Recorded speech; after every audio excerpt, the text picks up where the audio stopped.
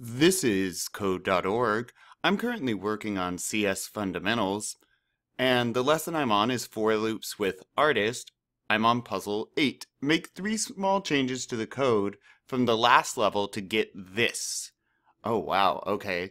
So this is similar to the last level too, in that we're just going to make some changes. 3 small changes. Hmm. Well, right off the bat, this must be thinner than ours. Yeah, so they must be using, isn't it under brushes? Set width. I'm gonna grab that because this looks way thinner. Let's see. Okay, that at least looks thin enough. All right. So that's one change. So now we got to figure out 2 more. Hmm.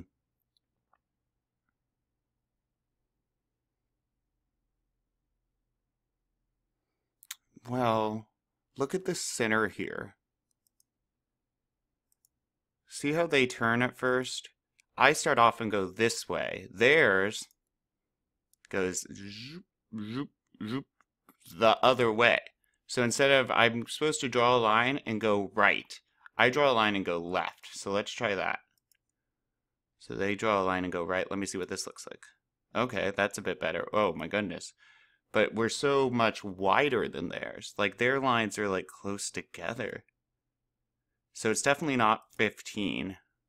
If their lines are that close together, let's try 5. Oh, that's a bit better, but not really there at all. I'm going to speed this up. Does it even look? That kind of looks cool. Let's try 3. Oh, whoa. Whoa, we get a similar effect, though. But it must not be that. It's close. Let's go down again. 2. And then 1. Oh. Oh. I think we got it. Do I go enough times, though? Ta-da! Oh, awesome.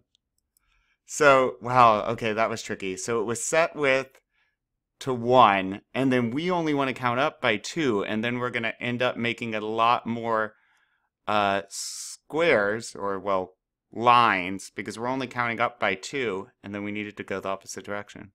Tricky. All right, let's keep going.